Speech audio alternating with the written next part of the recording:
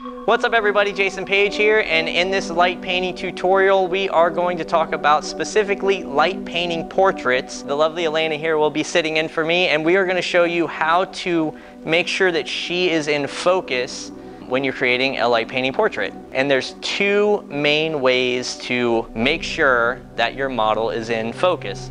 Number one is your model, Elena here, has to stay as still as possible anytime that light is illuminated onto her. Just some theory really quick. Your camera is basically an instrument for recording light. When creating a light painting portrait, all the lights are going to be out, so the only thing that the camera is going to be able to record is whatever light you shine on your subject or model.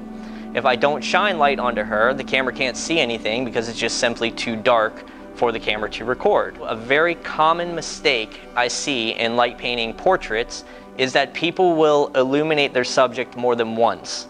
And so for instance, if I go over Elena like this and I illuminate her, she's now recorded onto the camera. No matter what an amazing model she is, no matter how still she can be, as you can see, she's just a wonderful model, being very still. No matter how still she can stay, there's always going to be a little bit of movement. So if I illuminate her one time, she's now recorded onto the camera. If I just a split second later go over her again, there's going to be a little bit of movement, and that is what's creating the blur that you're seeing in your images. So again, the absolute first key to getting your model or subject in focus in a light painting portrait is to only illuminate them one time. Now, what I'm really excited to show you is, this is the new tool from Light Painting Brushes. This is the Light Painting Portrait Attachment.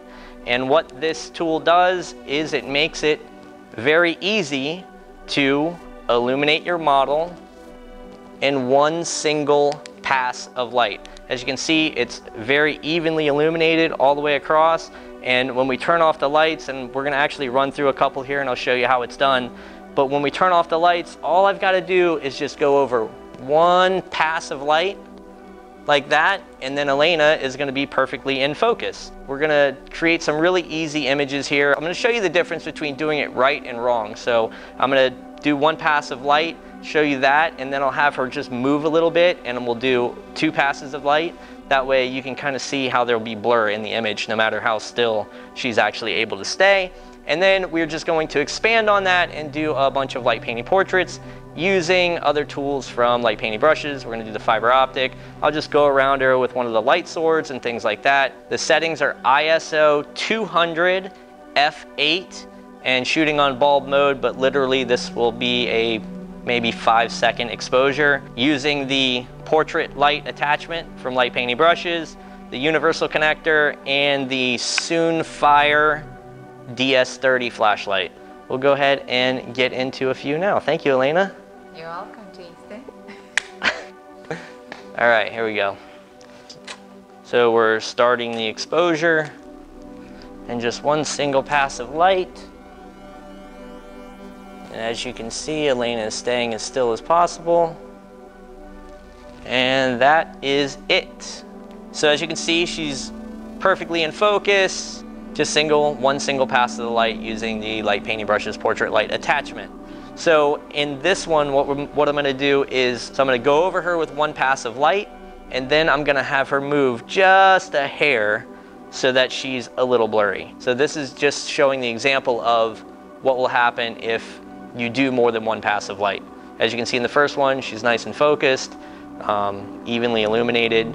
So this is what's going to happen if you do more than one pass of light. First one. All right, and just move just a little bit. Okay. All right, and should be in that one. Perfect. So now in this one, you can see Elena moved her head just a little bit, but because she got two passes of light, it shows her blurry. The blurry head or blurry effect can be a desired effect if it's something that you're after. So in this, what I'm going to do is just have Elena look this way. She's going to then look straight on, then she's going to look off to the other side. I'm gonna illuminate her head 3 different times, only once over her body. So it's gonna look like her head is basically like she has 3 heads. Perfect, let's try it. And ready? There we go.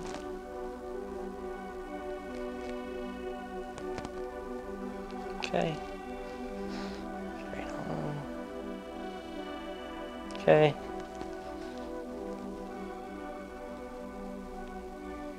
All right, perfect. There you go. Totally weird. So anyway, what is that? So anyway, that was just a little, we kind of went off on a tangent there, but that is, there's ways to use this as a desired effect. That's not the point of this tutorial. The point of this tutorial is to obviously have your model in focus. So having your model in focus, one single pass of the light, all your model has to do is stay as still as possible anytime that they're illuminated. So now we're just gonna go and experiment a little bit using the exact same technique. I'm gonna go over with the light painting brush's portrait light. I'm gonna illuminate her, except we're gonna add a couple additional elements into these images. I'm gonna go around her with a sword that's gonna create like a band of light, go around her with some fiber optics and things like that, and we'll see what we come up with. So we're gonna do a couple of those right now.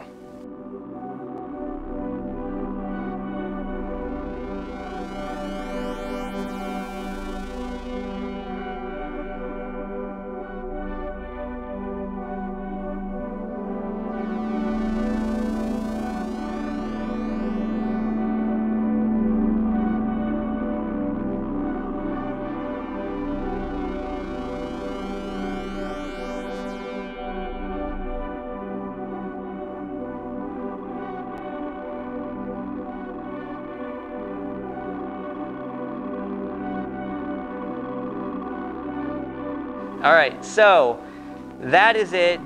The keys to keeping your model in focus. Anytime your model is illuminated, they stay as still as possible. As the light painter, one single pass of the light, that's pretty much it.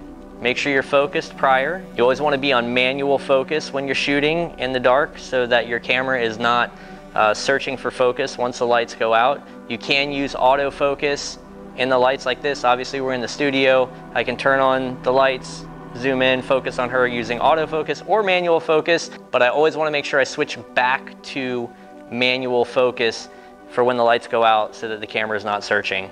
If you enjoy light painting, if you enjoy light painting content, if you enjoy the videos that we are making, please do hit the subscribe button. If you want to see more of Elena in my videos, just comment down below, say we want more Elena, right? That's right. That's it. Ask and you shall receive.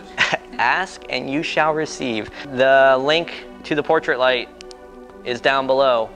I'm very excited about this light. I use it in all my portraits. I will show you guys a bunch more right here at the end of the video, all created using this light. So thank you guys very much for watching. Have a good night. Until the next time, get out there and get creative. Woo.